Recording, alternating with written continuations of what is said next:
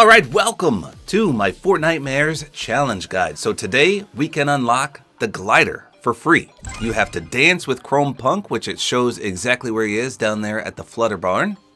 And you have to acquire the 0-point pretzel effect 3 times. So you may be asking, what the heck is the 0-point pretzel effect? Well, with the addition of Fortnite, they added all sorts of candy and items, and one such item is the pretzel. When you eat it, you get the 0-point effect. Now, luckily, you can also buy the pretzel from Chrome Punk. So you can knock out 2 birds with 1 stone, but if you're up to date on challenges, you only need to do 1 for the glider. Now, unfortunately, I don't think NPCs spawn in Team Rumble, so I'm going to try a real match. I have a feeling right off the bat this is going to be a very difficult challenge because everyone is going to go to this NPC. So if you don't mind waiting, if you wait probably most of the day or even tomorrow, you should have no issue with this challenge. But if you're like me and you want to get it done lickety-split, I think it's going to be a little difficult. Let's see though. So it's all going to depend on your drop. If you make it to Chrome Punk first, I would buy the pretzels as opposed to dancing. You can dance at any time, but he only has a limited supply of pretzels.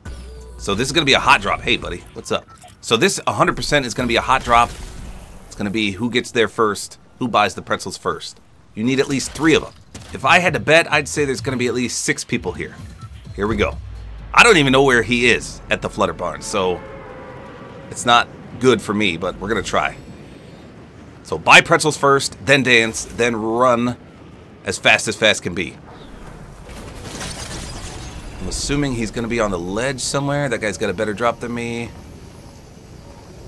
Where is he? Where is he? Where is he? I almost want to grab a weapon first, but there he is right there. Okay, I see him.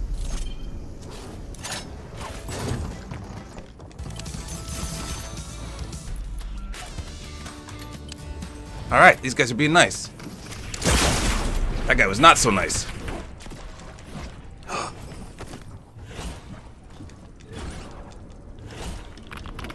Oh, you can't eat another one. Okay, well, we got the glider already. Did anyone count how many people were there? Okay, I'm gonna hide in this bush.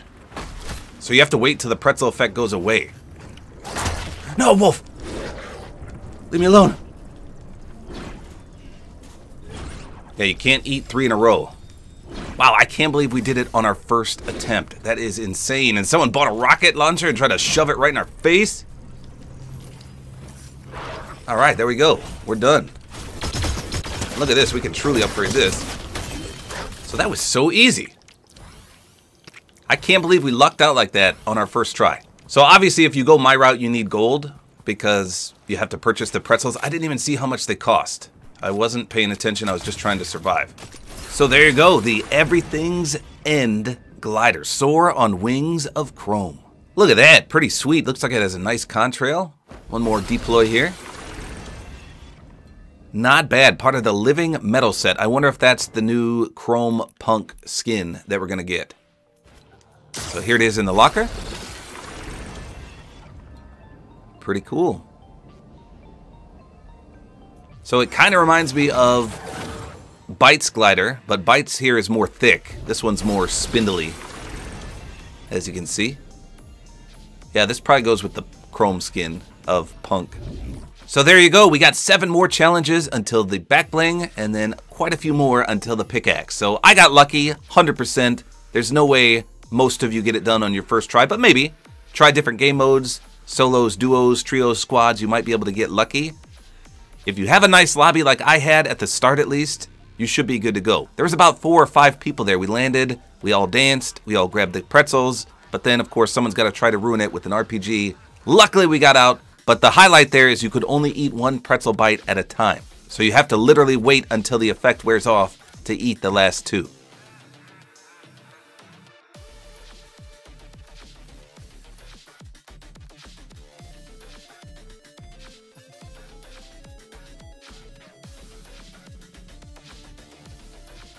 So there you go. That's all there is to it. Hopefully you guys enjoyed this video. A like is always appreciated. And don't forget to use my Support-A-Creator Code, which is Tabor time.